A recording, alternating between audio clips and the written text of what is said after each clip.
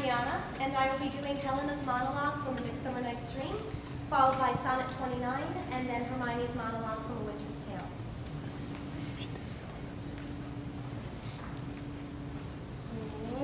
Spite! Oh, hell! I see you all are bent to set against me for your merriment.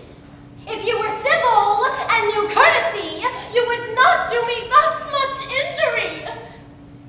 Can you not hate me, as I know you do, but you must join in souls to mock me too?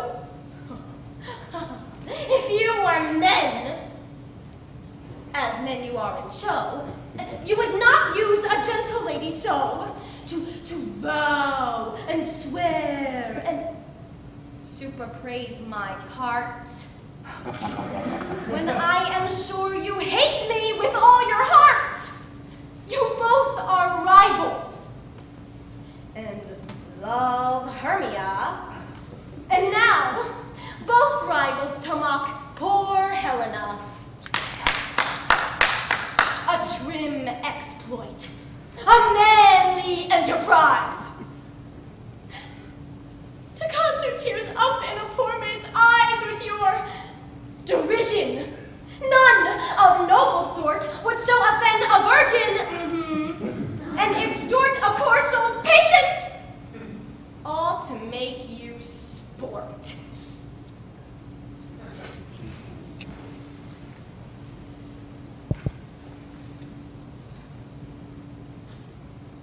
When in disgrace with fortune and men's eyes, I all alone beweep my outcast state, and trouble death heaven with my bootless cries, and look upon myself, and curse my fate, wishing me like to one more rich in hope, featured like him, with friends possessed, desiring this man's art and that man's scope, with what I most enjoy, contented least. Yet, in these thoughts myself, almost despising, happily I think on thee, and then my state, like to a lark at break of day, rising from sullen earth, sings hymns at heaven's gate. For thy sweet love remembered, such wealth brings, that then I scorn to change my state with kings.